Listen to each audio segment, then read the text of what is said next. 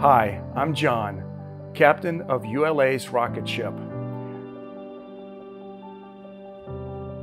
Recently, our travels took us from Decatur, Alabama to Cape Canaveral, Florida, where we picked up more cargo, and then our final destination was Vandenberg Air Force Base in California via the Panama Canal. The RocketShip, nestled 298 miles up the Tennessee River, takes on the Delta Heavy rocket for United Launch Alliance. The trip begins at an elevation of 556 feet above sea level.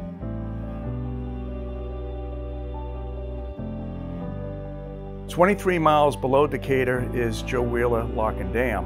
It is our first of 4 locks operated by the Tennessee Valley Authority on the Tennessee River that allows a step-down staircase of 48 feet in level. Now into the Wilson Pool, we transited approximately 2 hours to enter the Wilson Lock Chamber, the highest single lift east of the Rockies. Once secured in Wilson Lock, we were now lowered a distance of approximately 90 feet.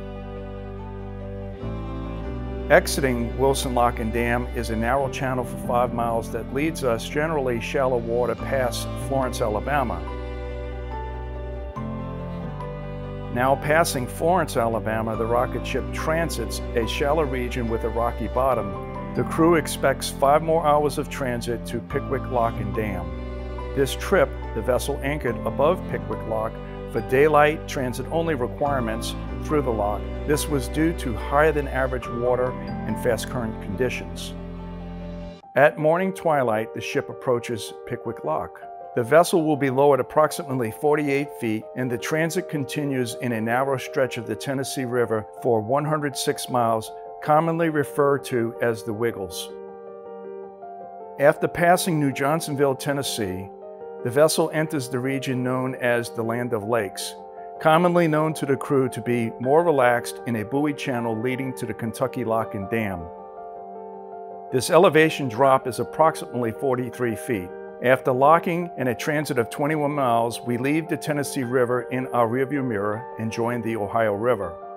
The vessel now is located in Paducah, Kentucky at an elevation of 320 feet above sea level.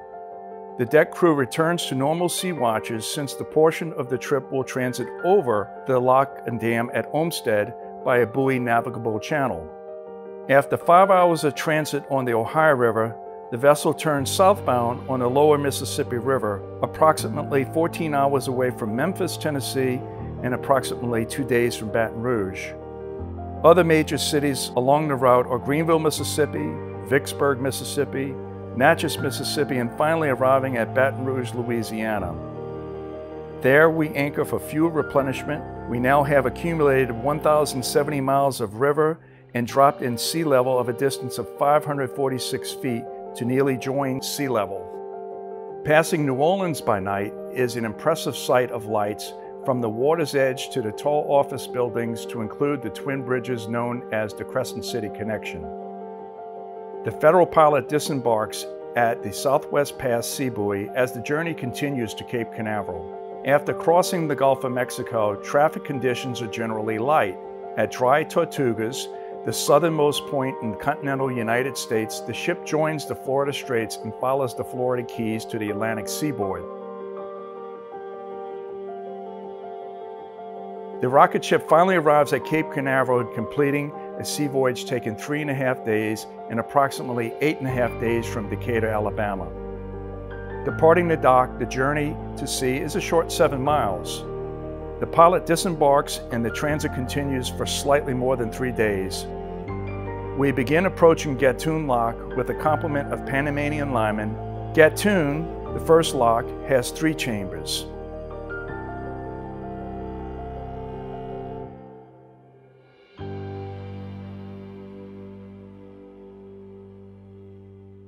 Next is Pedro Miguel Lock with 1 chamber, and last, Miraflores Lock has 2 chambers. Signing out with the authorities at Flamenco Single Station, the ship enters briefly into the Gulf of Panama and enters the Pacific Ocean with 12 days of voyage ahead. The crew maintains bridge watch activity, engine room assignments as the deck crew participates in lookout duties and chasing rust spots with paint. The galley crew maintains the morale with 3 square meals daily. Knowing we are close to our destination, the mountains of Southern California finally come into view. A timed arrival and the first landing at Vandenberg Air Force Base commenced at morning break of first light. The first CBC Delta rocket was offloaded with an associated second stage container. The ship can only stay in this small harbor for a window of usually 3 to 4 hours. This is due to tide height constraints and available water to float the ship safely. With more cargo to offload, the vessel anchors nearby east of Government Point to wait for the next available window for an acceptable tide cycle. The second docking at Vandenberg shows the second CBC Delta rocket was offloaded with a fairing section. At this point, in viewing the final delivery of the rocket components, the crew of the rocket ship breathes a sigh of relief knowing the safe delivery and the critical mission is now complete.